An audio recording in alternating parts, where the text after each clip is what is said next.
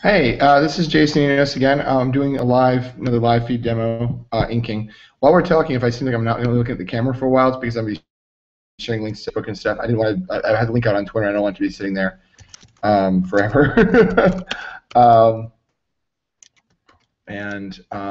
so yeah, I'm gonna be sharing it really quickly to the few venues I do share it to, which is mostly digital webbing, Twitter, and Facebook.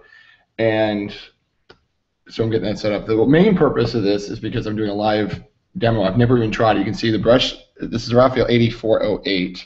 Sorry, 8404. I'm going to change my name on that on Twitter and stuff because I got it in the wrong thing. But 8404.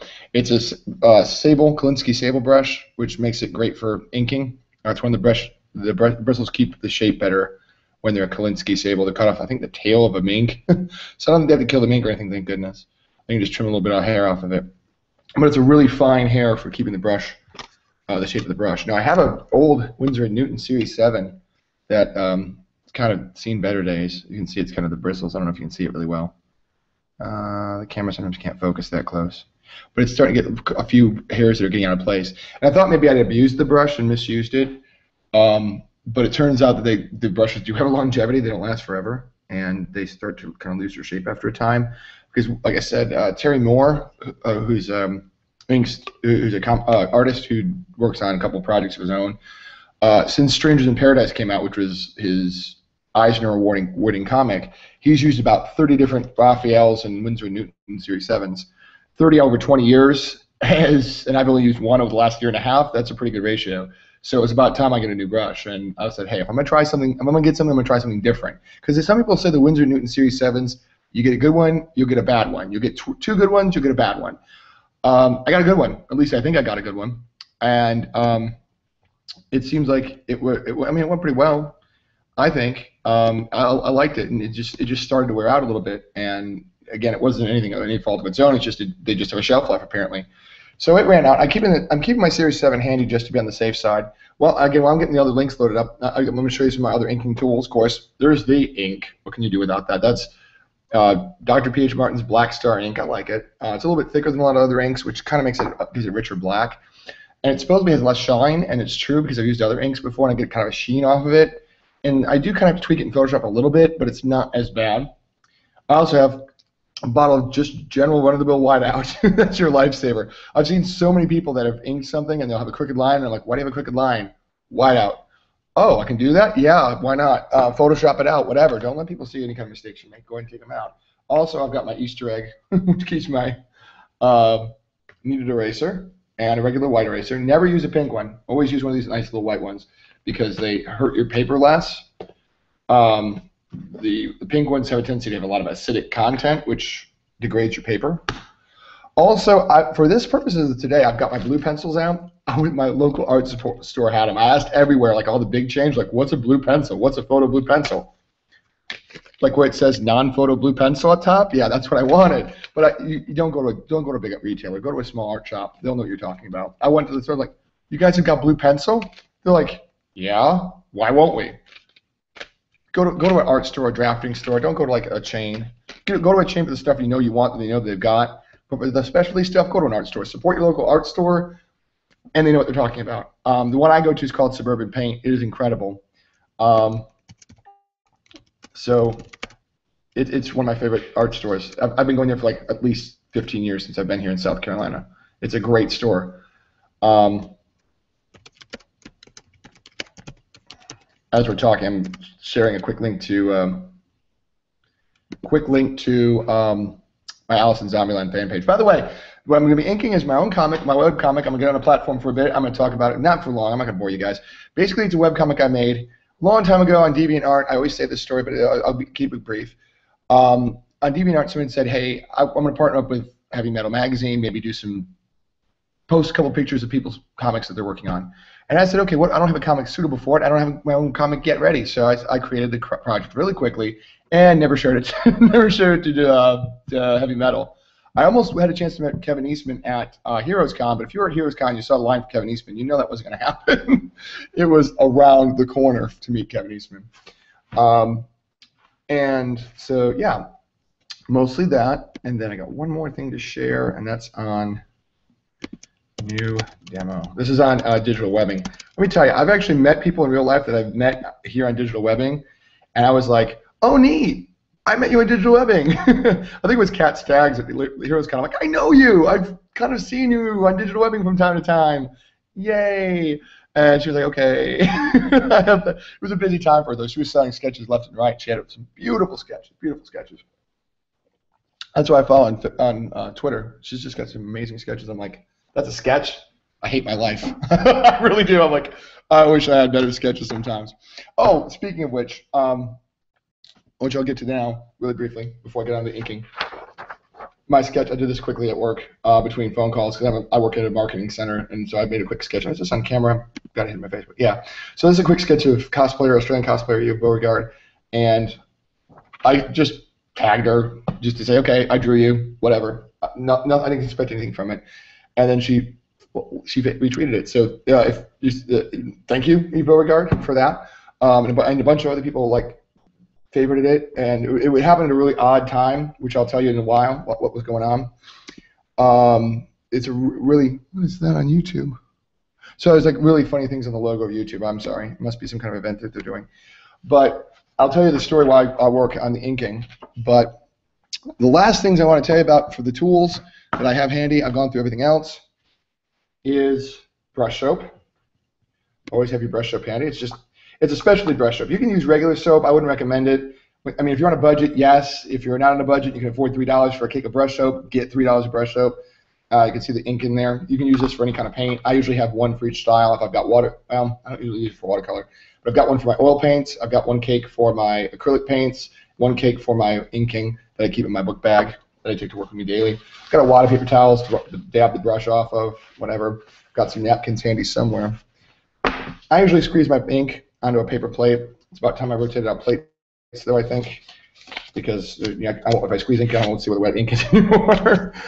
So those like dessert plates, they have them at work. No one ever uses them for anything really, and usually I start my inking projects at work, so I wind up having to grab something. I just consider it as a paper plate, a wax-covered surface. I don't know if I like styrofoam.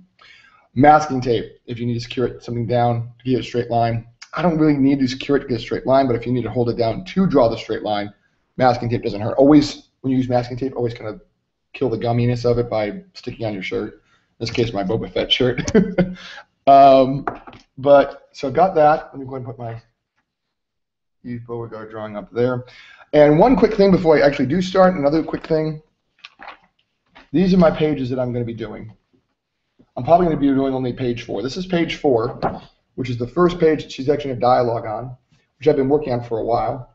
And this one was actually, I drew it as the bottom page, and then I started doing the top page. I didn't like the narrative, the way I was telling the storytelling. So I redrew it on a separate piece of paper, photoshopped it together, Frankensteined it, and then I put it and printed it out at Kinko's.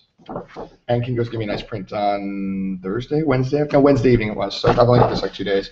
And I realized one tiny detail. She got a tattoo on her upper right arm, and I think I didn't really draw it in on the second panel. So I don't know if I'm going to Photoshop that in or sketch it in with my pencil. And then this is page 5 if I get to it. And page 5 was a little bit delayed because I didn't have the perspective of the floor tiles in there right. But this is the original, this is the new version of page 5. And then this is what I had before. This I started back in like March or February. That's the original page 4. And this is the newly improved page 4. I think my drawing skills as far as storytelling have improved, and I'm only showing that not to brag, hey, I'm getting better, but to say, guys, stick with it. Over the course of a couple months, I don't know anything about storytelling in art. I have an associate's degree in fine art. I can paint, I can draw. I've got paintings up here you guys can't see. I can paint what I see, but telling a story with it is something I never went to classes for. I never grew up doing, and I'm struggling with it. So if you're struggling with it, don't worry. I'm struggling with it. If you think my pages are great, then you know what happens with my struggling. So if I'm struggling and you think I'm good, then stick with it. Seriously, you'll get better. Even on the same page, over the course of a couple of months, I got better. So there's that. And I'm going to get my stuff out of the way so I can get my camera set so we can get the surface all worked out. First thing I'm going to do is I'm going to probably get my pen out here. Here we go. There we go. Didn't mean to get the Beauregard drawing in the background like that. Let's go ahead and see if we can bounce this down a little bit more. Go and take that down. So not that it's a problem. It's just I don't want it to be necessarily a distraction. Like it looks like she's looking over the whole page. There we go. I just wanted to show it to you. All right.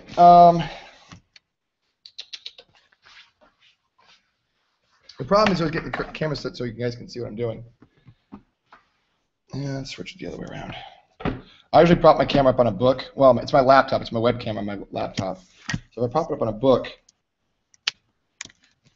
usually I can get a pretty good angle on it. There we go. So let me just go and put these other pages aside for right now. Because I'm probably going to start on this one since this is narratively the next picture. I mean the next picture. The next piece in the story. And I'm going to probably start in an area that's not essential, just so I can get a feel for the Raphael brush. By an area I mean that's not essential, I mean like up here. Because I don't know how that's going to behave. This brush literally I've never even had the cap up off it. I've never even had the top part off of the little plastic shield they put on it. I haven't even taken that off yet. So it's still got the factory sizing and brush on it. So the first thing I'm going to do is I'm going to actually run a line here. Whoops, back up a little bit more. Nope, the other way. Other back up. I'm going to run a line right here so I could do the, I'm going to start noodling around in here where it's all black and I don't need to worry about it, and I just do some testing of that. Then when I get more confident with the brush, I'll start working on Allison. So I've just got I should have put this in the tags. I've got a Copic multiliner.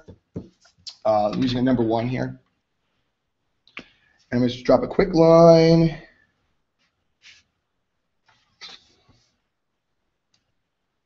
Trying to make sure I'm dropping the right quick line here. Yeah, here we go.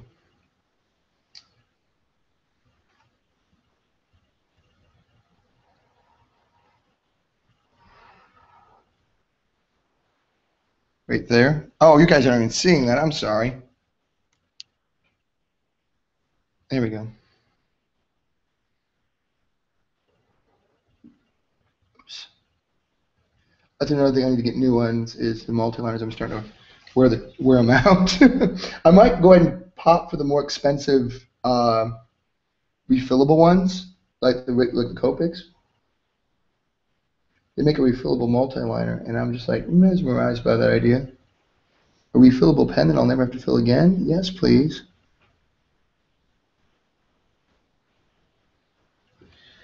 And one little tiny line right there.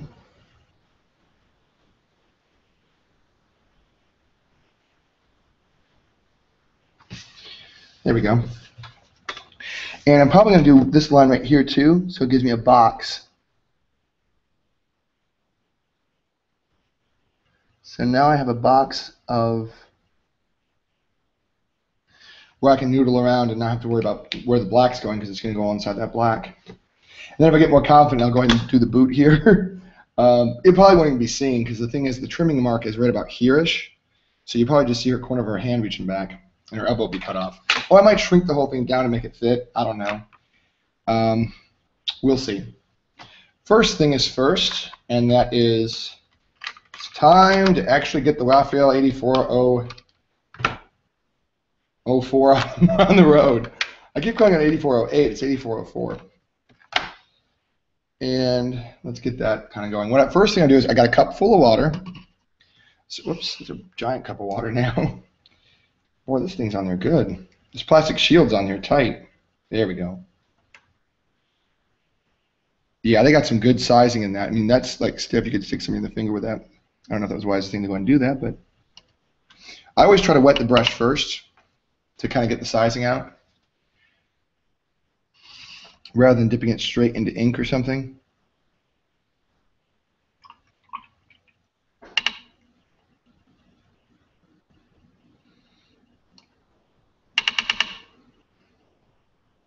There we go.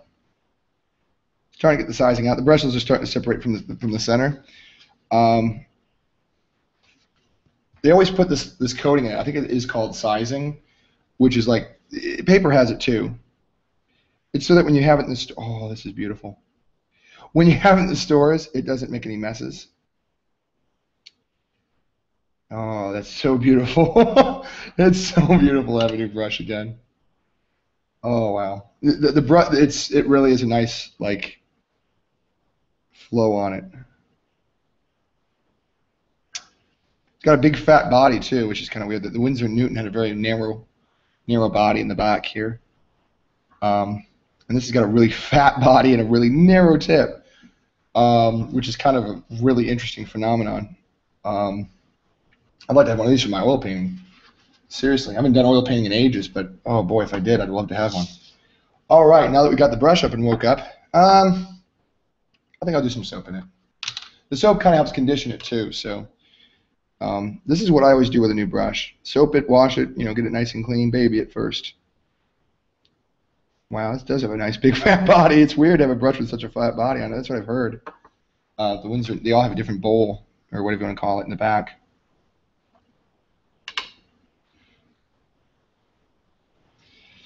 All right. It's very, very, very thick. Narrow tip, wide body. This might be my brush for a while. It's going to be my brush for a while because I bought it and it's $13. That's another thing. These brushes are super expensive. This is like a $30 brush. I waited for it to get on Amazon for $13. So if you go online and see, wow, it's a $30 brush, how do you spend $30 on it? I didn't. There's a reason why my demos haven't been in a while. One was that I had dental surgery last week, so I couldn't really talk. The other reason is it took me a while to order the brush, and it finally just came in. So, yeah, these brushes are super expensive. Let me see if I can back this up a little bit so I get a little bit more room on the table. I don't have very much room to negotiate. All right, can you see that okay? Too far out. There we go. So I'm going to grab some ink and start working on this and just make some marks, just for the heck of it. And then I'll start going into like stuff like her dress and stuff. The stuff like the wear me sign, I'm going to do that with pen and ruler. But stuff like her fingers and all this stuff, I'm going to do with brush. And I don't know if this is going to be like a 2-hour demo, or if I'm just going to do like a 20-minute, 30-minute demo. I mean, it took me 10 minutes to get set up, so I might do at least an hour's worth. Wow, these bristles seem really kind of stiff, which is weird.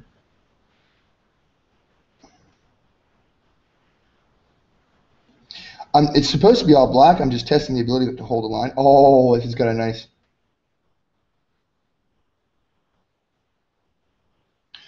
That makes some beautiful spear marks. The spear marks are the ones that have the little, see that, how it does that little tapered point? I'm sure it's got another name for it. I'm just right now testing the ability of the brush.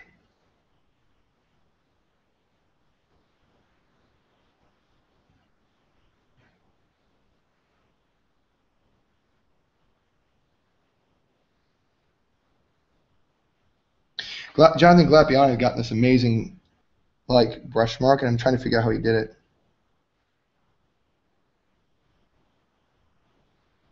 I can't figure out how he did it. It's some kind of trick of the wrist, and I can't get it, so I'll worry about that for another time.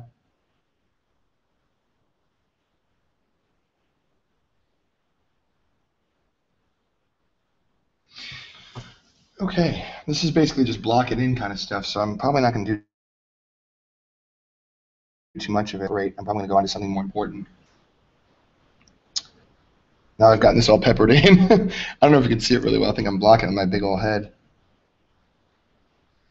But, oh,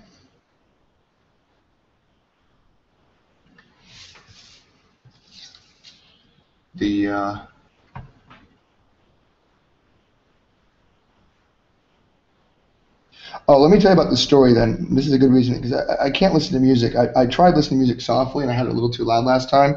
And I lost my first video I ever did. It got lost because I accidentally recorded over it. And the second video I did got muted audio from YouTube because I listened to the radio a little too loud. So now I don't miss it, because then everything I talk about gets lost. But what happened was yesterday, like I said, I was at my marketing job all day. I didn't feel like I had to do floor tile corrections on Allison Zombieland page 5. The perspective was off, and I was like, I don't feel like, I couldn't do it while I was in between phone calls because I needed a light box or a window. I said, don't feel like doing that right now. So what I did was I was like, I always have an inbox that I saved photos of stuff that I'm interested in. So in my inbox I had saved a couple photos of a couple models, things I want to get to drawing eventually. And I said to myself, okay, I'm going to draw this picture of Yves Beauregard. It's a good profile. It's almost a near profile. It's a kind of a 7/8 view because you can see the corner of her back eye, but you don't really have her nose in profile. But it's not really quite 3/4. So it's almost profile, but not quite 3/4 in between the two of them. And I suck at profile, so I said I'm going to just do profile practice. So here I am, just sketching it in between phone calls. I'm concentrating really hard because I got a little bit of a white line. My Copic multiliner 1 is having some issues. That's what I'll do. I just got paid. I'll order my multiliner refillable. My 1 and my 3 are like my workhorse. The 0.1 and the 0.3 Copic multiliners. And I'm almost out of Winsor & Newton ink, but I mean not Winsor & Newton. Ugh, not Winsor & Newton. Sorry, that's the brush. I'm almost out of this Black Star ink, and I said to myself, buy another bottle. It's cheap. So I've got 2 bottles. This one, which is almost empty, and the new one. So I'm not going to run out of ink anytime soon. I'm definitely not going to run out of ink. Well, anyway, so here I am drawing this drawing of Yves Beauregard in my little marketing job, and I figured, what the heck. You know, when I always share my drawings on Twitter, YouTube, Facebook. I mean, not Facebook. I mean, not YouTube. So I said to myself, okay, I'm going to tip that up a little bit. I'm not doing anything important. I'm just blocking in blacks. I said to myself, okay, I'll tag her in it because I drew it. Whenever I do something, I always tag the person in it, usually. Nothing usually happens with it, but usually I'll tag it just because, okay, that isn't that person. And I let it be. I just tagged because it was Yves Beauregard. She was the model. I tagged her in it, and whatever. Walked away from my computer. It was 9/11. If you don't know me very well, or you haven't followed me very long, I'm a composer as well as an artist. I have a bachelor's degree in music composition, and so I'm gonna work on Allison's dress now too. With my bachelor's degree in music composition, I love music. I mean, that is like my other passion. And so one of my favorite composers, the school of thought, is the minimalists, because minimalists embrace tonality for the most part, and a lot of modern music is just like, tonality, what's that? We don't need that anymore. That's the oppression of the past. And the minimalists say, well, the tonality helps us explore other things. It gives us a framework with which to explore other, like, structural concerns.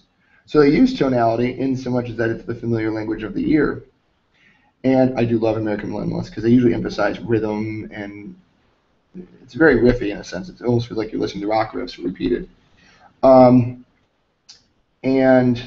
so 2 minimalist composers have written tributes to 9/11 because both of them have been around New York. John Adams and Steve Reich. So John Adams' piece is on the Transmigration of Souls, and that's the older of the 2 pieces. And I only listen to it once a year. I listen to it on 9/11 every year as a memorial. And so there I am listening to on the Transmigration of Souls, and it's a very heartbreaking piece.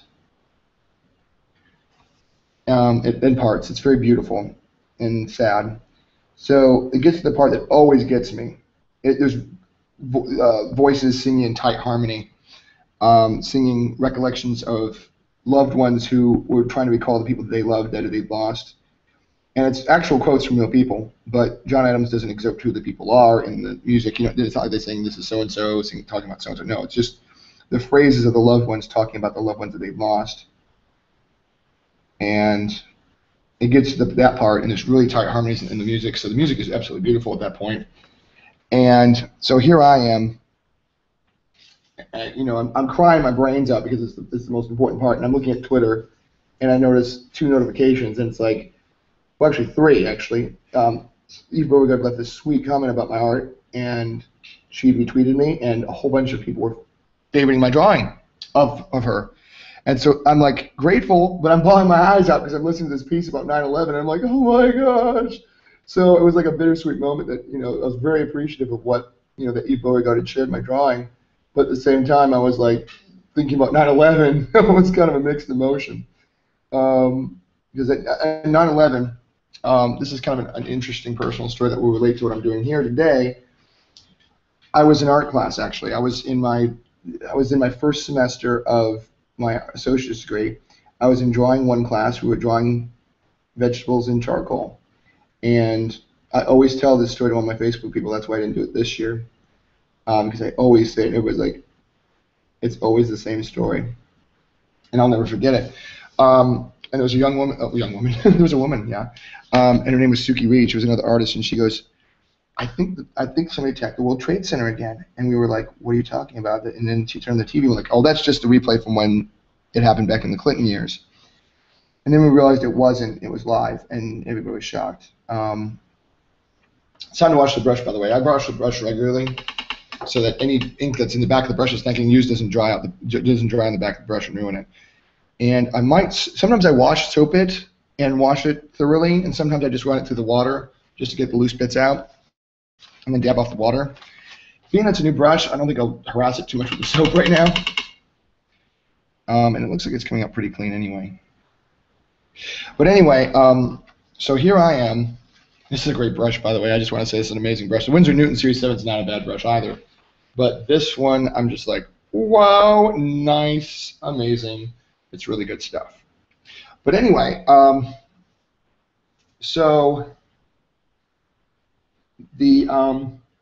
here I am, here we are thinking about something that's a replay, and it turns out it's the real deal again. And so we're all like, shocked, and it just changed your world. And I just think it's thinking about it yesterday when I was working on Allison Zombieland, thinking 13 years ago I was also working on art, and I remember thinking in a good way how the human spirit went on. With 9/11, it doesn't matter what happened, who did what. What matters is that it affected all of us in one way or another. And the good thing was it felt like the world was over, and it clearly wasn't, because here I am still doing art. 13 years later. A little different world. Oh no, I think a hair fell out. Yeah, you'll get that too, by the way. If you get a new brush, sometimes the brush hair will snap off. It's just kind of natural wear and tear. Even this early stage, it will happen. Just because the brush was made in a factory, and sometimes it has things that are loose bits in it, like contents tend to settle when shipped, that sort of thing. Let me see if I can get some. There's a seam. I'm basically making a seam.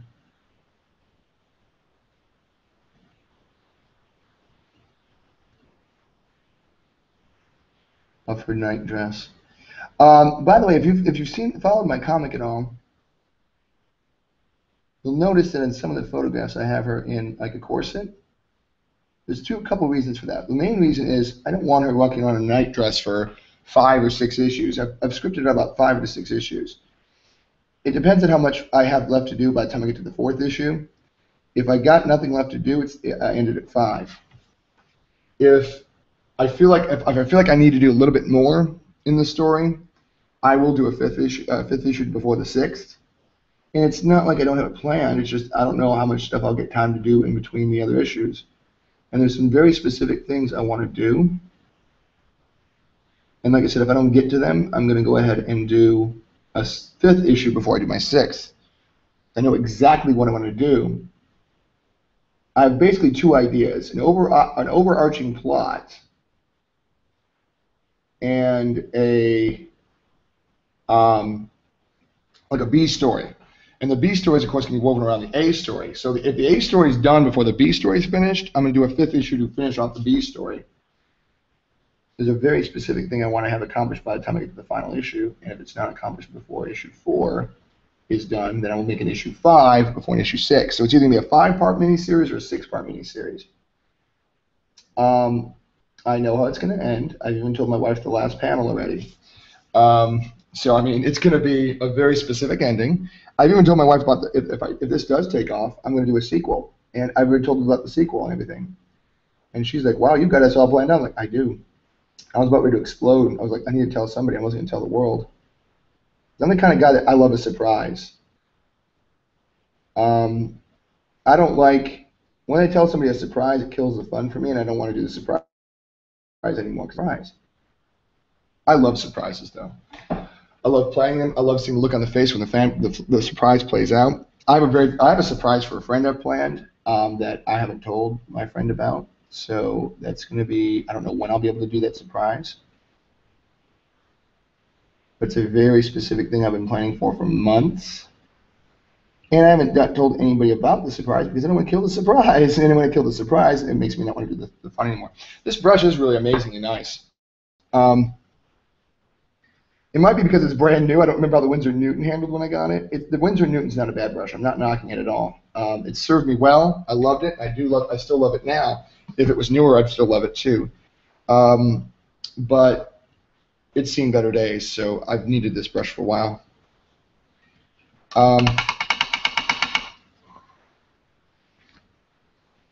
The other thing is, too, if you keep wetting it, the chance of having ink in the back of it drying out will be very minimum. I can get a very nice fine line with this. I'm gonna have to get new inking brushes a lot more often. I should have bought like 2 of these guys and left one in the back. You know, like 2 please, $13 a piece.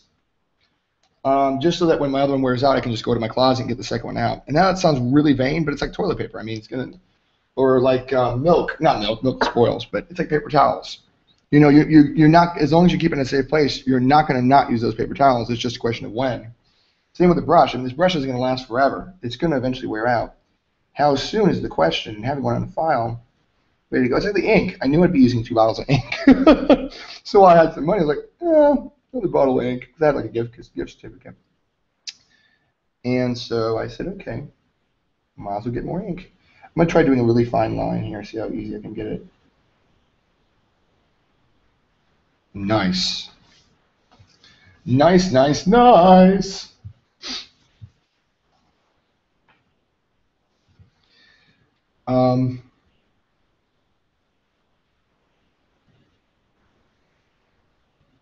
So a little errant hair. I'm wondering how I'm going to deal with him. Okay, he went back in, didn't he? Yeah, he went back in. We'll get these brush hairs. You get to learn. You get to know your brush hairs, and like, get back in there. Oh, there's that straggler again, because it literally will behave the same way every time. You have to get used to your brush. Each brush does have a personality. And I know some people actually go to a brush store and look at them and say, no, I don't want that one. Nope, I don't want that one. Nope, I don't want that one. And it's not like brushes that look bad, like one that looks like it's been dried out and run under behind a truck. But I mean, ones that look beautiful, then they can just look at it and they go, nope, that's not the one for me. I don't know if I'll ever have that skill. That seems really insanely like monkish, you know, really savant, skill level savant beyond what I have. But we'll see. Maybe one day I'll pick up a brush and say, nope, that's not the one for me. I have to pass. Usually you can tell the difference between different manufacturers. Like I said, I can definitely tell the difference between how a Raphael handles versus how a... Wow, I've missed having a tip like this. The tip on this brush is amazing. I mean, I can draw fine lines. And the Winsor Newton used to be able to do it too, but like I said, she wore out. Can a brush be issue? Is that too far up for you guys? No, you can see that stuff.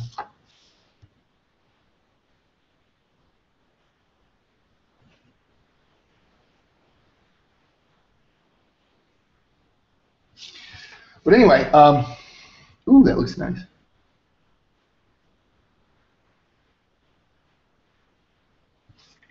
But what was I talking about? I got sidetracked so much.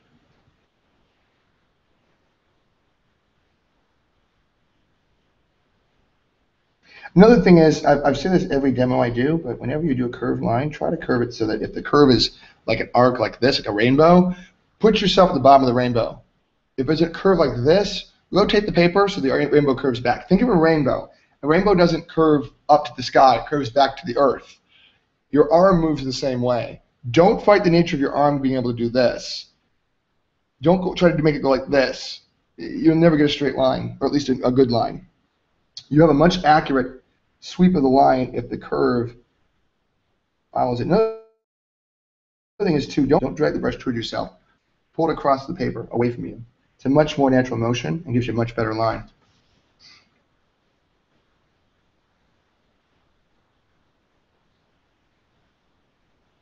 And the exciting part about this page is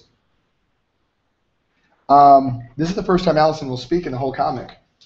And I might give you guys a sneak peek of what the dialogue is going to be. I've never lettered a page before, side note, so I have horrible handwriting, so I'm debating whether I'm going to do it by hand or if I'm going to use a handwritten font in like Photoshop or something.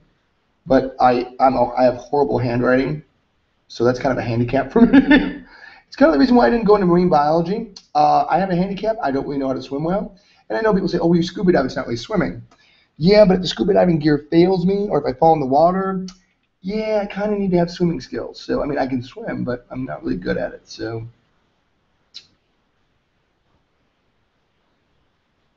I decided let's not tempt fate. Let's stay away from the water.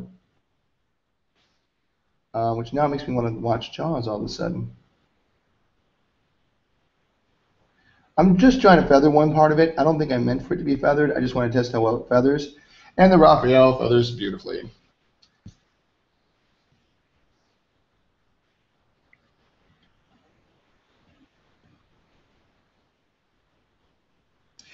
Side note, sometimes there's projects I wish I could be more involved with. A friend of mine is working with another friend of mine to write this comic or web story or TV show or whatever. He's writing as a pitch where he's going to have it like as a comic book and then pitch it. And it's an incredibly intricate sci-fi tale that doesn't emphasize the sci-fi-ness of it. In other words, it's in science fiction elements abound, but it's about the people, and it's an incredible story. It truly is an incredible story. Intricate, full of twists and turns. They have a beginning, middle, and an end. It's a three-part thing, so it'll be the three-run book or a three-part movie or a three-act movie or a TV show across 3 seasons. In any case, it is an incredible story, and I wish I could quit everything and get paid to do it. I mean, it is a great story. My friend unfolded it for me. We went to McDonald's, and he unfolded the entire thing. He's like, this is the beginning, this is the middle, and this is the end. And I was like, why don't I have more time to do this project? Why can't I just like be paid to do this? I'm inking the corset behind her right now, and wow, this Raphael, this great thin line.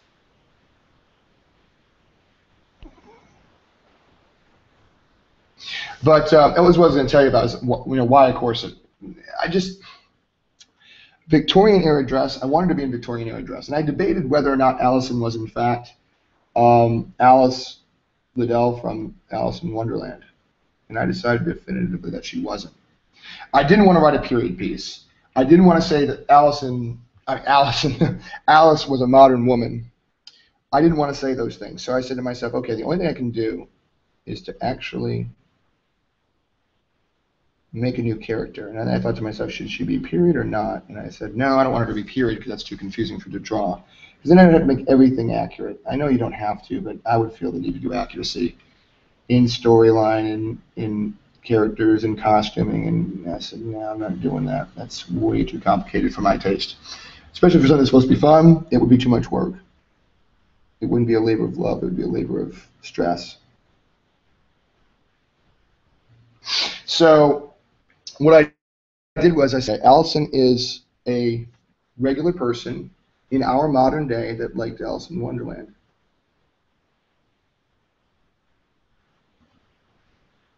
So she's a regular young lady. And then I thought, okay, if it's a nightmare, or a dream,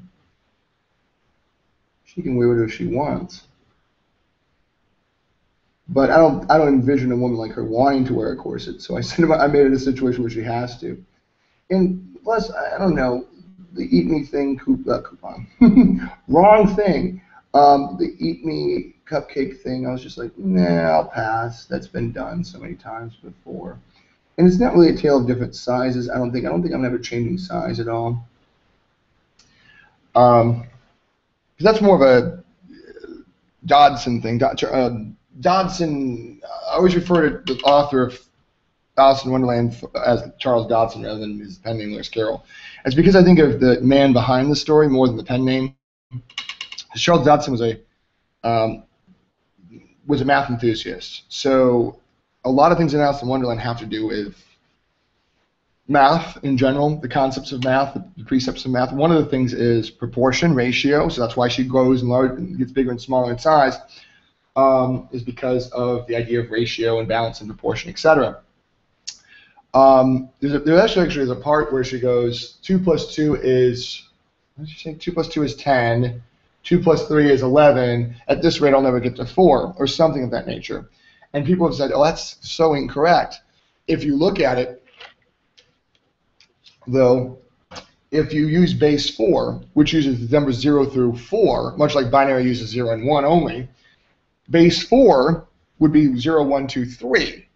Those 4 numbers only, 0, 1, 2, and 3. So at that point, 4 would be 10, and 5 would be 11, 6 would be 12, etc. So when she says, I'll never get to 4 at this rate, it's because 4 is not part of base 4 numbers, because it only uses numbers 0 through 3. So it's actually a pun about base, number bases. Much like if she'd said, 1 plus 1 is 2, 1 plus 1 is 10 in binary. Very highly sophisticated pun about mathematics, and the casual viewer might not even be aware of it, but it's 100% about like the base numbers. And like I said, the way I relate it to it is just think binary. Binary is base 2, 0 and 1. So that's one of those puns that comes up from mathematics, and a lot of it has to do with mathematics. And a lot of it has to do with proper grammar lessons in England as well. Not just about card games, it's also about, because a lot of the recitations she does are parodies of French phrases that young girls would have to recite in school. Some of them are atrocious parodies, intentionally atrocious parodies of, like I said, grammar school poem recitations and things of that nature. So these young school-age children reading this book would be howling with laughter about how awfully parodied these things are. They're like, oh gosh, I hate that lesson. And then Lewis Carroll here comes along and writes this like hilarious parody of these things you'd be having to read in grammar school. So, and I'm about to break my one rule, which is to not curve away from yourself, and I kind of did it just then. Part of it's because the page is so far across from me.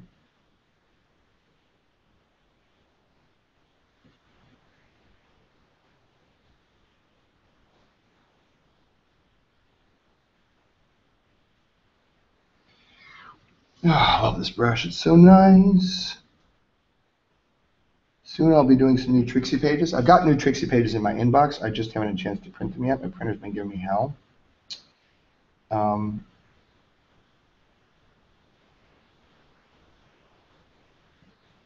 Some days it lets me scan stuff, some days it doesn't. And it seems like the days I really want to print something is the days it's like, oh yeah, we can't find the printer. It's like the printer decides to go on vacation. And I'm all like, come on, printer.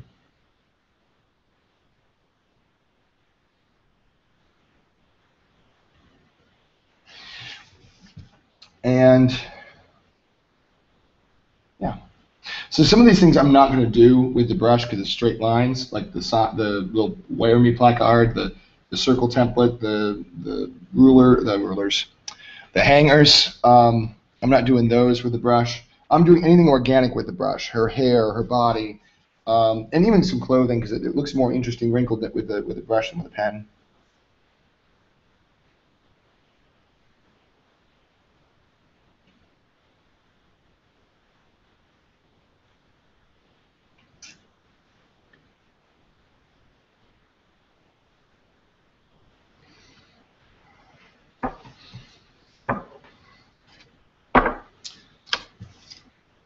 I have a very specific, to go back to Allison in general, like how I make this comic.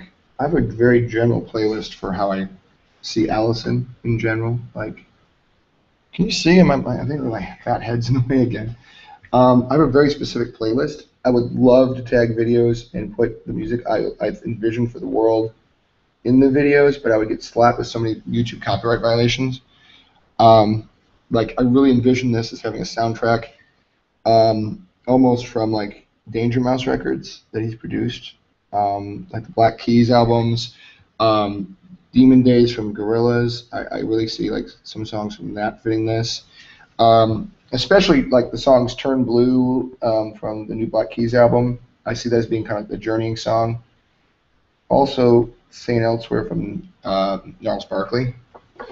That kind of like psychedelic kind of psychedelic blues kind of thing. Um, I see that as being kind of the the sound for Wonderland, is psychedelic kind of. It's not my favorite line in the world I just made, but this like kind of psychedelic landscape kind of idea.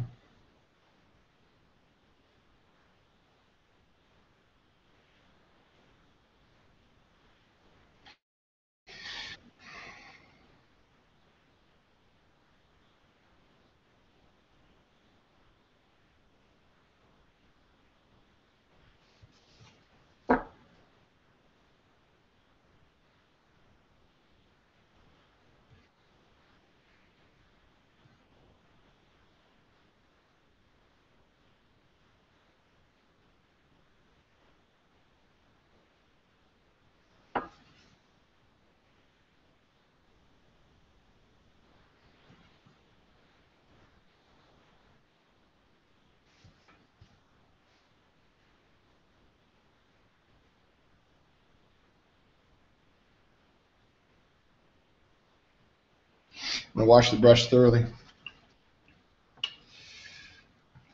It's shaping up pretty good. It makes some pretty good thin lines too. When I actually pay attention to them right, instead of just half pretending and like, laziness. What I'm gonna do too is I'm gonna go ahead and do probably this panel next. Oh dear. Oh, it splattered a little bit. Oh well, there's Photoshop for that. I might try erasing them out too.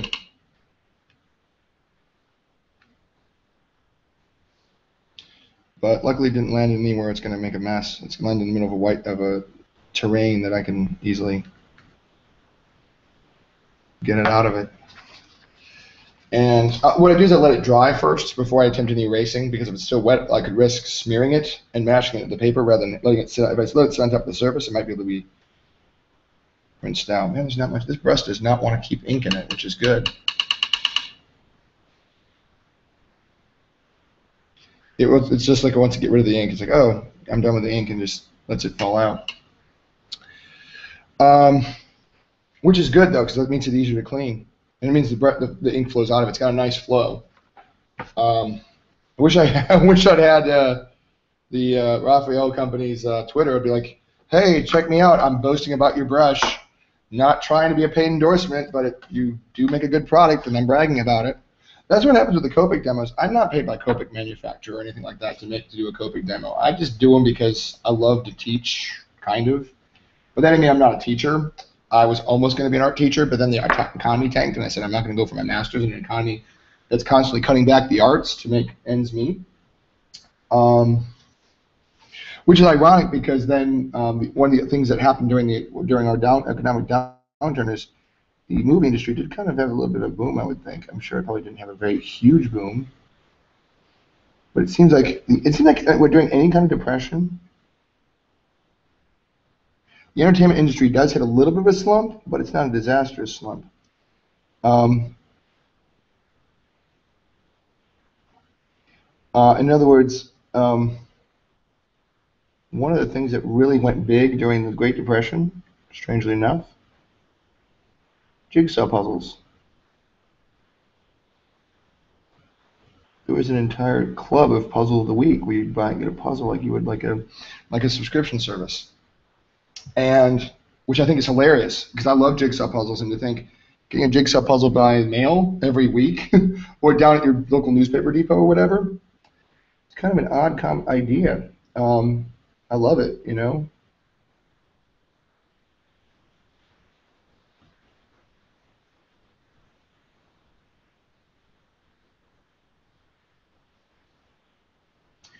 So that boomed.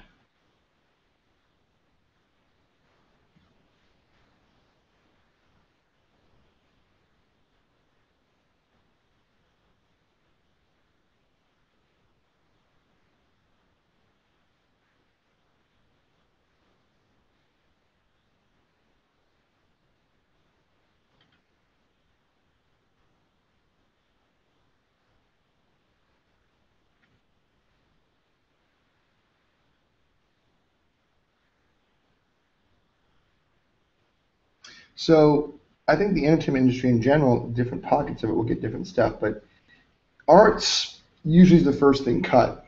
So I said to myself, I'm not going to pursue a master's degree, get myself into debt for a degree that's not going to really take me anywhere right now. So I said, I'll put that on hold. So the next best thing I can do is do these art demos, you know? Am I qualified to do an art demo? Who's needed to be qualified to be on YouTube anyway? Jeez. That's my response, you know? It's like, I do have education. And I enjoy showing what I know. Am I an expert? No. Do I know some stuff? Yeah, I mean, I know some stuff. Do I know it more than most people? I'd probably say no to that. Do I have experience as an inker? Yeah. I've inked a comic book before. It's not my own penciling. This is my own penciling. So, you know, am I world's leading expert in the field? Heck no. There's a lot more bigger name people that do what I do, maybe better than I do. I say maybe because I'm pretty sure they do.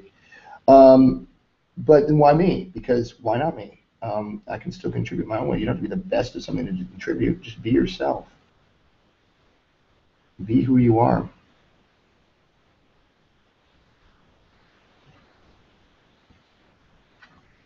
So in my own little way, I'm just doing what I can do.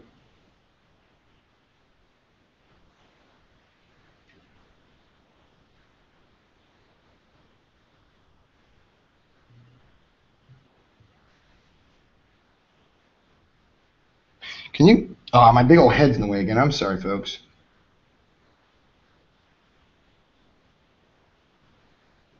Sorry about that. That was another thing too. One thing that's been weighing on my mind a lot lately is I don't have a very big audience. I really don't.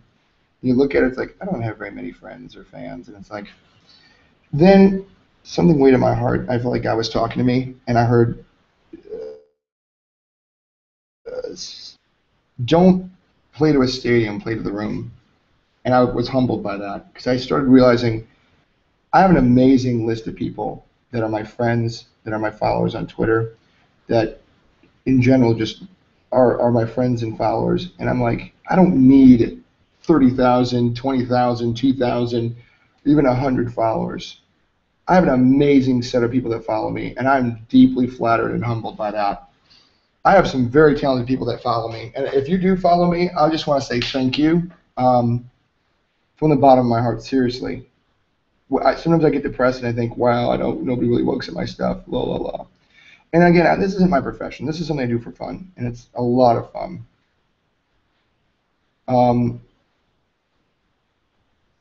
But at the same time, it's humbling to see the list of people that follow me, and I appreciate it from the bottom, again, from the bottom of my heart. It is incredible to see the people that follow me, and I'm humbled by that every day when I think about it. And it's very special to me, so thank you. If you follow me, if you like what I do and you don't say anything about it, I also appreciate it. I don't know that you're doing it, but I appreciate it as well.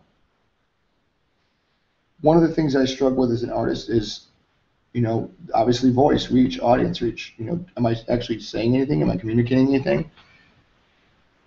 And I don't know that I need to. If I just keep doing my own thing and no one hears me, I'm still me. That doesn't cease to happen. It's nice to be acknowledged for what I do, but at the same time, if it never happens, what does it matter? I need to express myself. I'm expressing myself. It doesn't matter who's listening.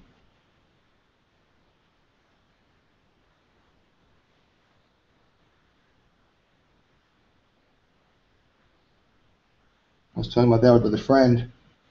It only takes one person to support you. Luckily, I've got my loving wife who was a supporter of my art even before were we dating at the time? I forget what would happen, but I had her over at our house, and she didn't even know I did art. And I was like, yeah, here's my painting I did, here's this drawing I did. And she was like, why don't you tell people about this? And I'm like, because I don't really feel like I should. Like I was like keeping my lead under a bushel, so to speak. And she was like, why are you doing this? Talk about it to people. Let people know what you do. You have beautiful stuff that you do. And to this day, if I draw on a napkin, she's like, "What are you doing?" I just doodled on a napkin. That's your art. Don't throw it away. She's very protective of my art, and in a good way, which I love. And she has been a big supporter of my art. Most of my friends have been big supporters of my art. Some of my friends on Twitter and Facebook, they're big supporters of my art too. I have a friend that cosplays in Los Angeles kind of area, and she's a big supporter. Well, I don't know if she's a huge supporter of my art, but she's definitely supported it enough where I think she is. And she's been a good friend to me and my art, and in general. So it's just, I don't like the thinness of that line. I'm going to thicken it up a bit. Maybe a bit thicker than I want it to be, but that's okay. It's a shadow side. Moral of the story is, if it's on the shadow side, it can be thicker.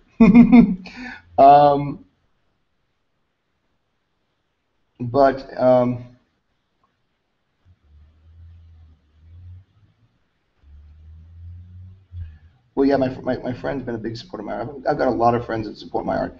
I have a friend at work, Ashley. I'll spare I'll spare her the embarrassment of calling her out by name per se. But my friend Ashley, she's got a good grasp of Allison, the world of Allison Blizzard, and I will take her step by step through what I'm doing immediately. Like, she'll be like, "So what's going on with Allison?" And I'll show her stuff, and she'll be like, "I think that's right. I think that's wrong." And I agree with her. Everything she says is like, everything she says that she's like, "I don't know if that's a good idea. I don't think that fits the style of the world." Everything I've said is, I've second guessed on. Everything I was like, I don't know if that's the right thing, is everything she says that's not right for it. I'm like, you know what? I was on the fence. Because you say it's wrong, I now know it's wrong. Because I was thinking the same thing. She is incredibly astute in judging what is part of this world and what isn't. And it's fun inking draperies with this brush, let me just say. It is extremely fun to ink the draperies with this brush. I never thought working in a drapery store would pay off. So I mean, like, as I'm inking these things, I'm like, okay, here's the pocket tab, here's the panel, this is where the pole goes through. So these random things, like, I used to work for a bedding store. No big surprise, I worked for Bed Bath & Beyond there. I said it. And so these things, spending my hours, setting up drapery displays or getting stuff on shelves. These are things that now are paying off in random ways, that now I can say, oh, I know how a curtain is constructed. I know how that should look. I know how it should hang. So I know all the terminology, and I'm not just like scrambling to go, what is this? What is this supposed to be? What does this mean? I'm like, oh yeah, the hold back, the tie back, the pocket. And I know exactly what style of drapery I wanted, and I'm not like, okay, what do we want to do for a drape? I'm like, I don't want a tab top. I don't want this. So I know like all these things about draperies and fabrics and stuff. And my mom, there we go. My mom was a kind of an amateur seamstress, so I know how to sew too. So like, I know how fabric works in general. And it's funny because my wife would be like, hem these pants for me. And I'm the one that knows how to use the sewing machine in the family. So I'm like, okay. Because I said with my mom, growing up with my mom, I learned a lot of stuff about fabric in general, how to sew. I made my wife's curtains for her classroom.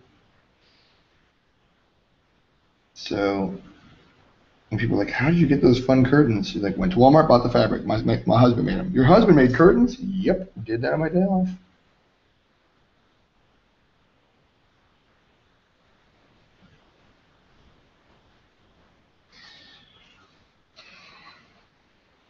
Kind of like the feathering on that. I wasn't sure. It's kind of uneven and wobbly on the shoulder strap. There we go. Incidentally, this is like everybody's favorite panel apparently. Like her grimace. The ink is almost dried up too, and while I use the last of the ink, I'll go ahead and I'll wash the brush again.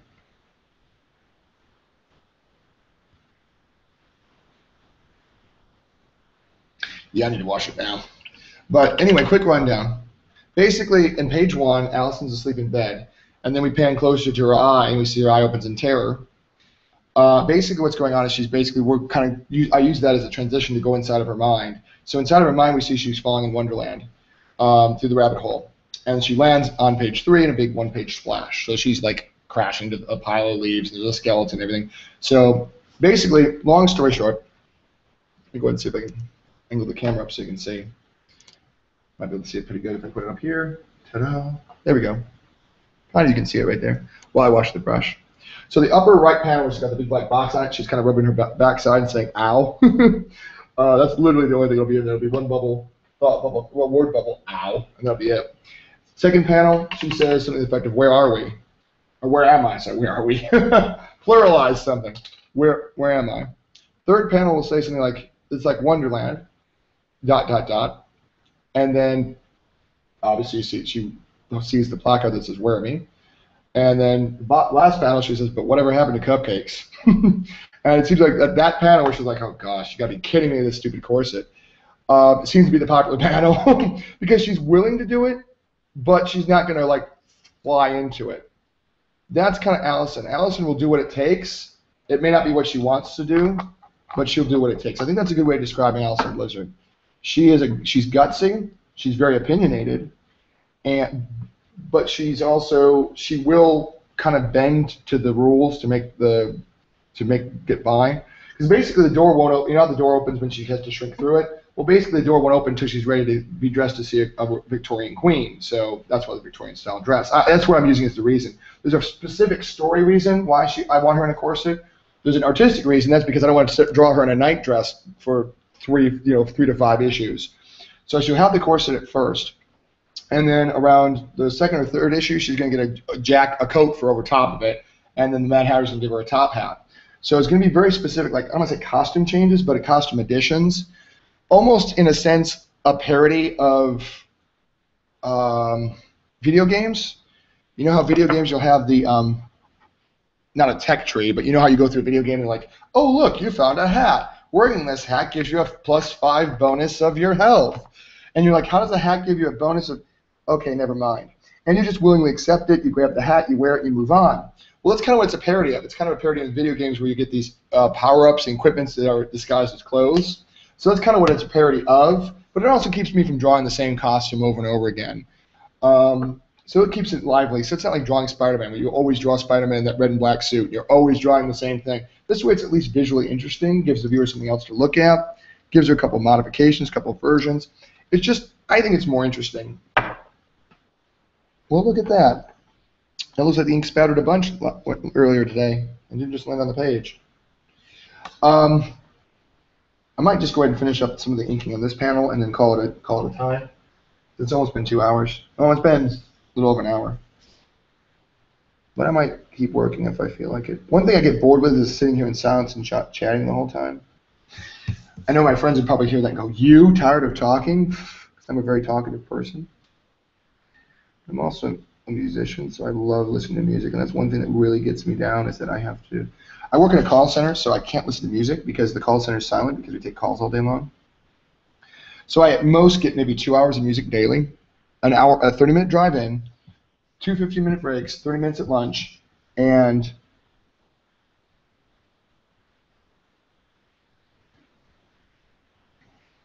so 30 minutes at lunch, 2 15-minute breaks, and the 30 minutes back and forth to work. So at most, if I'm lucky, I get 30 minutes with me, and 2 hours of music at most. And I even shared that on Twitter too, because I was like, it's true. Again, I don't hate my job. I do. It's sometimes unrewarding. Most of the time, it's rewarding. I'm not in sales. In other words, I don't force people to buy stuff they don't want. I just give information about something that people already want. So I'm not calling people up.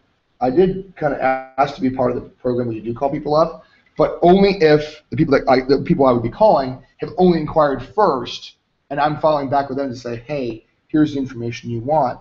So that interests me. I would love to call people back and say, hey, you know, I'm so-and-so. You called us earlier. We missed your call, but we got your message. So we said, hey, you know what? We'll follow back with what you wanted. You wanted this. Here's your information about that.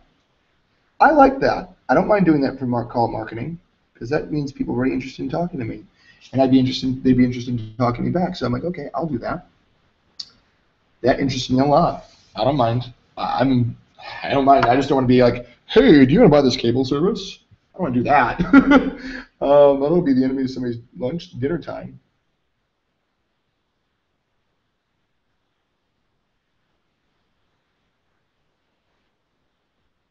But at the same time, I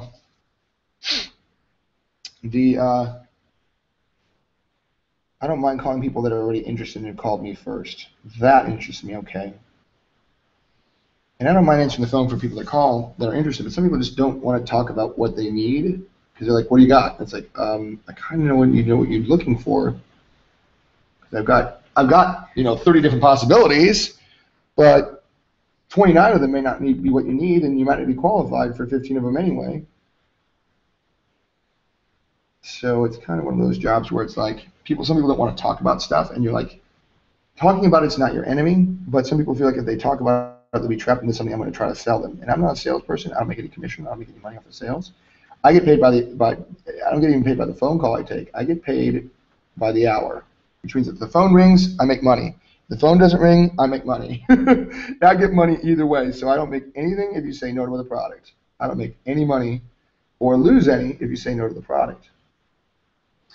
And I think a lot of people think I'm just there to make sales. Whether I make a sale or not is inconsequential. I'm there to give you information only. So if the sale happens, the sale happens. If it doesn't happen, it doesn't happen.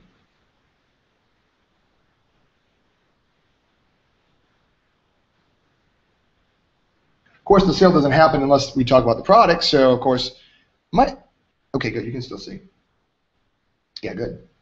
The sale doesn't happen unless we talk about the product. So, of course, just talking about the product increases sales, which is why I have a job in the first place. Because if we don't talk about this, if we don't talk about it, then you never buy the product. But if I talk about the product, you might buy the product.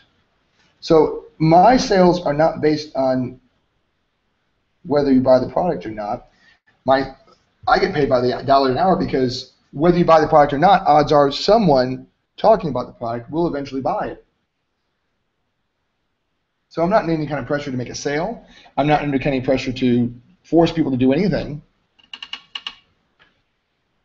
Maybe demo the product, but the demo is free. All it takes is time, and there's no obligation to buy. So it's like I lose nothing. I gain nothing. It's free except for your time. And the only thing I'm supposed to do is say, hey, can we do a demo? And then if they say yes, then we do a demo. And it's again, the demo is free.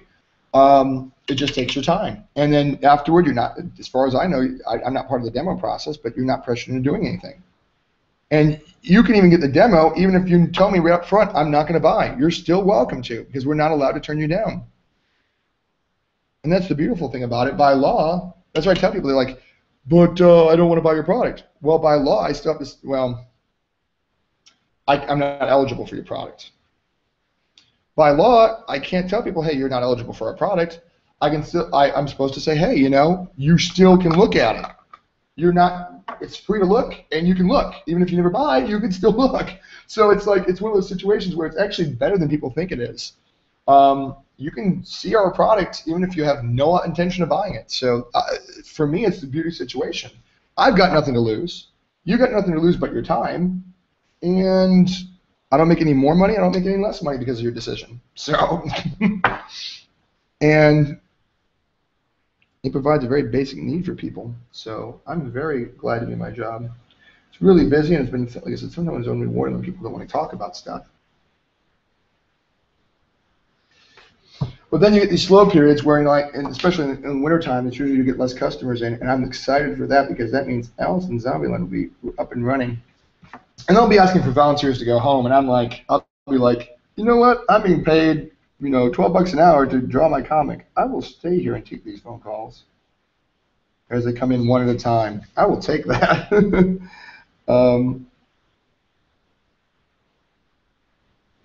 So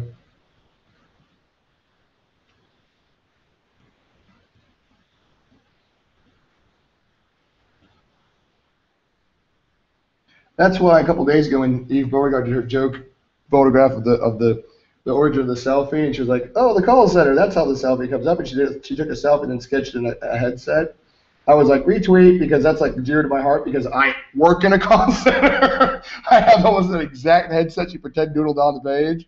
So I'm like, yeah, that's me every day. So I can. It was hilarious that I was like call center moments, you know. It's like when I watched Julia with what's her name, Amy Adams, and she's in a call center talking about 9/11 information. I can relate to her because that's kind of me in a sense. Um, that kind of, you know, talking a call center, living vicariously at night through a hobby. That's kind of me.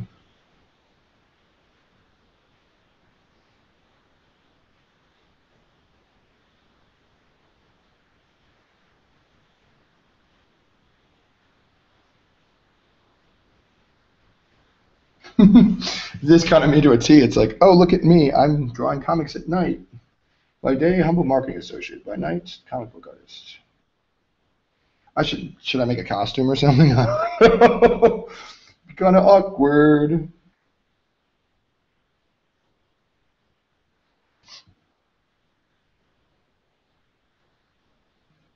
Although I did have an interesting idea for a concept for a comic, which I probably could do if I had more time. I came up with a joking title of it, and I thought about it. I was like, the title is brilliant.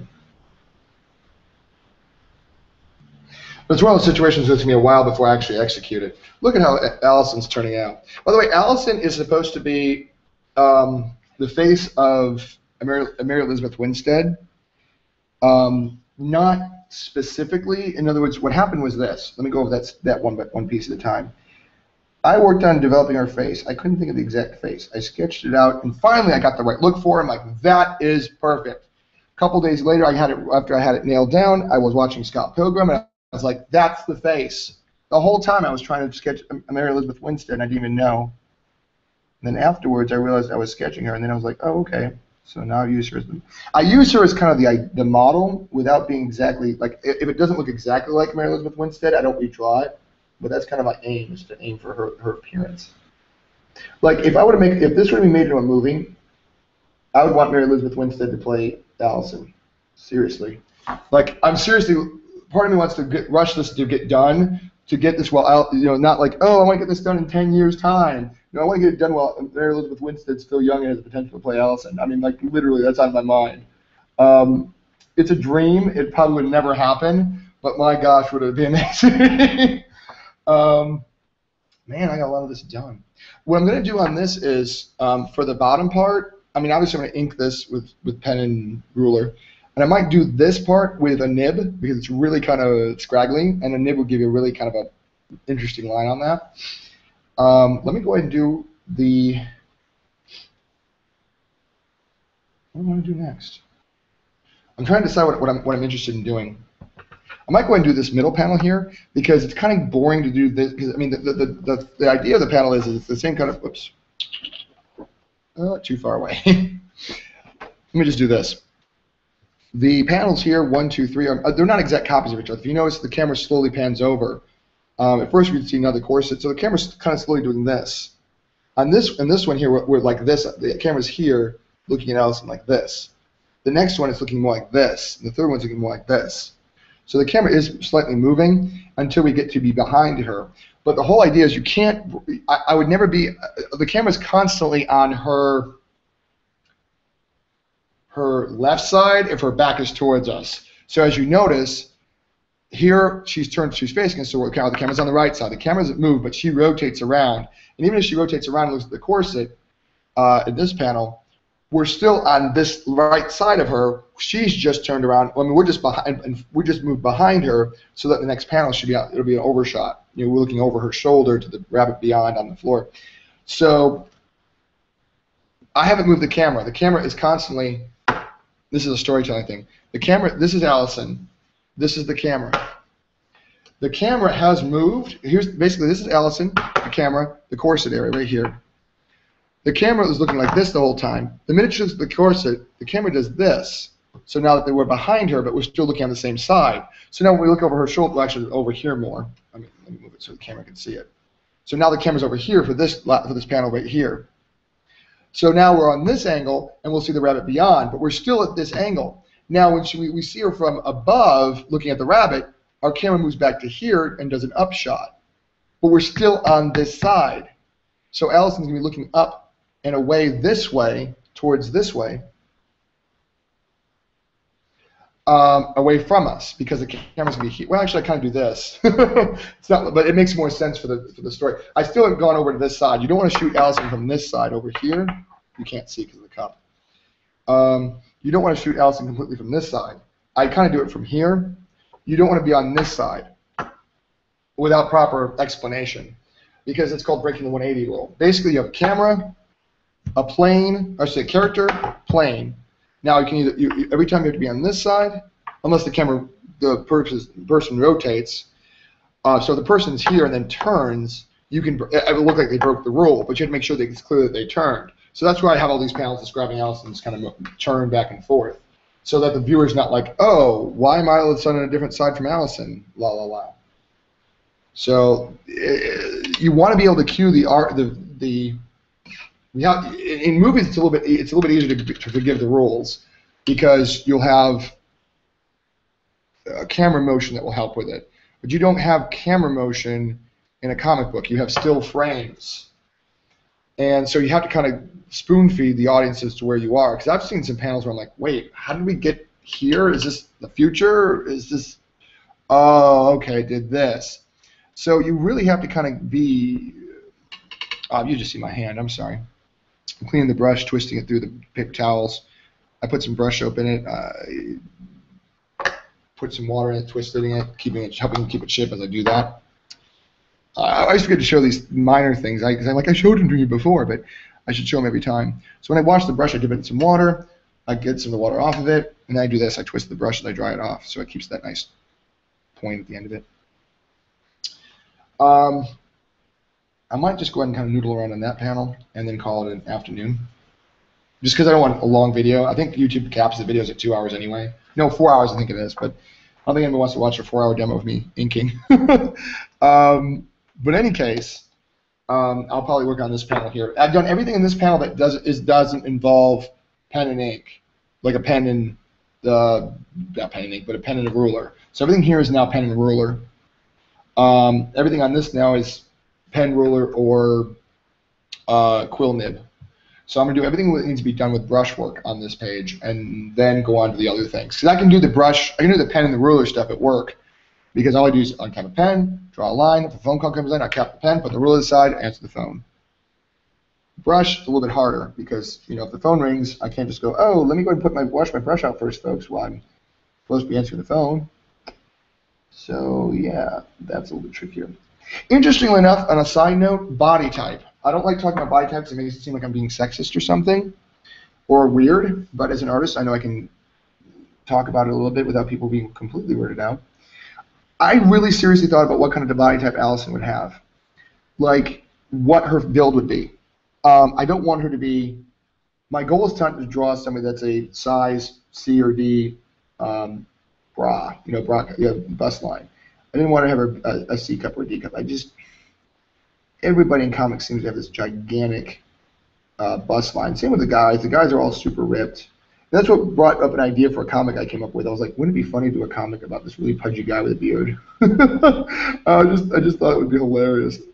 A really tall, thin Hispanic woman and this short, pudgy guy with a beard. That was my comic that I was like, I can make a comic book out of that. I don't know if they're crime fighters or not, but this is something I came up with when I was out with my wife one day. And it seems like such a good idea. I just don't have time to develop it. I just thought it was weird to have a 6 foot tall Hispanic woman. Most Hispanic women are kind of short, but I just thought it'd be funny to have this really tall, this short, pudgy, kind of lovable guy with a beard. But anyway,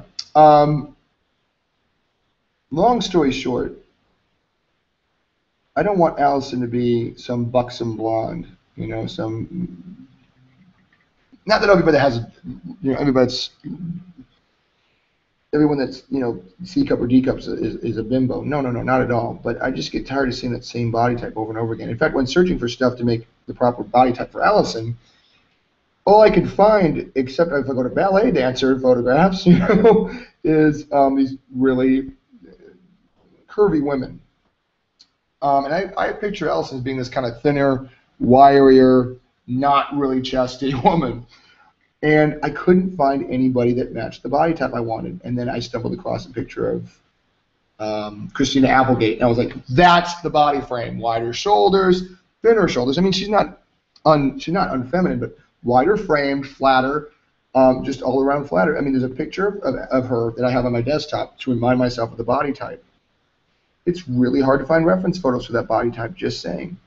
It seems like we emphasize so much about the busty, the 5'3", 5'6", C cup, 130 pounds, and it's like that's not what I envision Allison to be. I envision Allison to be about 5'10", maybe 6 even, kind of wiry, not boyish, but certainly not Victoria's Secret endowed either.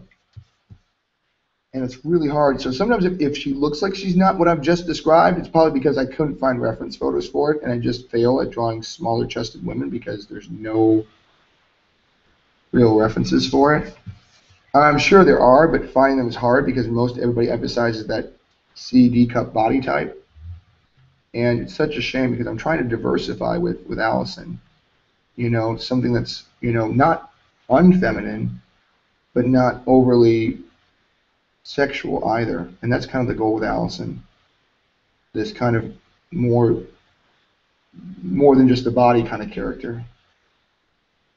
It's a passion of mine is to kind of get some more interesting characters, more well-developed characters. I was going to say well-rounded, but that's kind of like a bad pun. That's exactly what I want. I want a more, well thought out character. And I'm not dissing stuff like, say, what's the name of that comic? What is it? I can't think of it off the top of my head. Empowered? Because I was like, Empowered, that's kind of like exactly the opposite of what I want to do. But if you read his comic, Empowered, it's literally the buxom blonde. But it's doing it to be a parody of the stereotype. So he's making fun of how that stereotype, because I didn't think it was possible to do it. And I read some pages from it, and I was like, oh my gosh, it really is a parody of that stereotype of the eye candy superheroine, which is exactly the opposite of what I do, is the eye candy stereotype heroine. I don't want to be ugly. I want her to be beautiful, but that's not. That's why I like Terry Dodson's Wonder Woman, because Terry Dodson's Wonder Woman is beautiful, but it's not like the feature. It's like she's a strong warrior, and oh yeah, she happens to be beautiful. He finds that accurate balance between beauty and strength, which is of course essential with Wonder Woman. And I think people draw some amazing Wonder Women. Can I say plural in that case?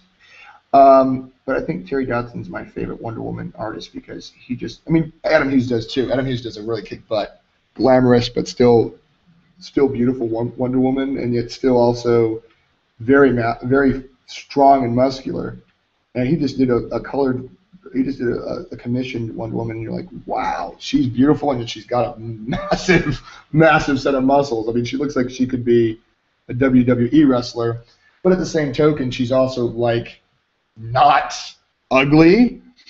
So he did an amazing job of making a very muscularly toned Wonder Woman that also doesn't look unfeminine. But Terry Dodson has got a very amazing Wonder Woman drawings, and that's why I read Love and Murder, because I knew he had done some pages in it. And let me just say, the pages he did and the artist after him were fantastic. Although Terry Dodson did a much better job of his pages. Just saying. I'm a big fan of Terry Dodson. I wish I could meet him, but since he's primarily West Coast, I probably won't get a chance to meet him. I would love to have a commissioned piece of art from him. However, good art costs money, and I'm a starving artist myself, so I probably won't get one. But Terry Dodson is just incredible. I love his stuff. I love this brush. This brush really is nice. It might be just because it's a new brush and you can tell. When I actually care to get the line right, the brush gives me what I want. And that's everything you want. Because you can't force something. Well, I'm not trying to boast about my own pencils because I think I suck as a penciler. I'm still learning. I can draw. I know I can draw. It's not humility that keeps me from saying I'm not a good penciler. It's the fact that there's a difference between drawing and penciling. Penciling is drawing a character. Drawing in general is just the art of picking up a pencil and sketching what you see. Penciling is making a graphic impact with an image, not just capturing what's in front of you. And that's something I'm struggling to learn every day with Allison. For example, I think this page is a better page than the page before. And the page before that was the better page before the other one. In fact, even somebody that did a portfolio critique of mine at HeroesCon, who will remain nameless because I'm not trying to say, oh, he endorses my art. He doesn't. He just did a portfolio critique. And even he says, wow, big improvement between pages 2 and 3. And I said, yeah, page 2 was done last 2 weeks. Page 1 was done months ago. He goes, well, you can tell your storytelling has improved. I was like, okay, that's the goal. Every page should be better than the last one. And I love it when artists share these pages where they show, this is where I was 5 years ago. This is where I am now. It's funny because you always think of like artists like Adam Hughes, that like they always were like flawless. And you look at some of Adam Hughes' stuff, it looks like typical 80s art. And I'm not trying to say anything bad because it's fun. But at the same time, he's grown so much. Hold on a second, guys. Besides the ring, or else I will be in trouble because they'll give me for copyright violation for music. Hey. Hey, Jimmy. What's up? I'm in the parking lot. I'm waiting for the mirror to kick in and stuff before I go, but I should be home. There's no traffic. I should be home before 4. Sounds good. Yeah, I'm thinking I'll have the editing report job. Just make sure you make a side of it. Yeah, I'll do that. It doesn't have to be ready when you come back, does it? No, I mean, just make sure that, what you call it, you can set a plastic bowl out for me so when I get there and season the meat and stuff. I'll call you when I'm on full speed to take the plastic bowl out and reheat the oven, and that way when I season it, it'll be ready for you. Yeah, I can do. What's that? Yeah, I can probably try to do that. Okay. Well, thank you very much. Well, I'm gonna wait for this to pot out. I'm gonna wait for this to kick in, and then I should be home before 4. Okay. Sounds good. All right. Love you. You too. All right. Bye-bye. Bye-bye. Bye. Sorry, folks. Randomness. My wife called. So I'll be getting off shortly. Not immediately, but shortly. Just because I have to get dinner ready. The glamorous life of an artist. I have to get dinner ready. Well, I don't have to get dinner ready. I just have to get the stuff prepared so we can make it together. But yeah, you'll learn, you get better, you improve, and always keep working. You will get better. Do not lose heart. You will get better. Just keep working hard. Keep producing. The main thing is to keep working. Just keep working, and you'll get better. Actually, not just keep working, but keep working to get better. Because if you keep working and you don't try to improve yourself, you'll always be the same you were. And you don't want to do that. You want to be better than that. You want to be amazing. So keep pushing yourself to be amazing, and you will one day become more amazing. I'm going to stop here, guys, because it's a good stopping point. My brush was dirty. I might work on it tonight off camera. I'm kind of glad of where I got so far. When I get the 4th page done, I'm going to probably share it with some artists, the comic. An artist, I told them I'd share it with her. Let me show the page again. There we go. Is that too low? No, there we go.